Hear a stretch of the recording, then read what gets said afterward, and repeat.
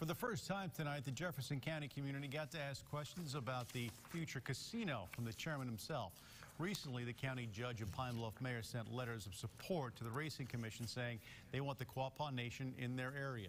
Quapaw Chairman John Berry said that they're waiting now to get a license, but they are still moving forward with hiring a general contractor and doing land evaluations. But once it's up and running, they're expecting big things for the community. We want to create jobs, opportunity. We want to create a place for people from outside of Jefferson County can come and have a good time, spend money, and leave their money here in Jefferson County and go home and then come back again.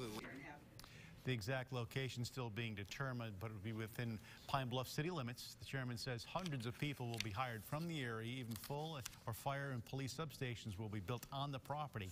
If everything goes as planning, Quapaw hopes to open up by early 2020.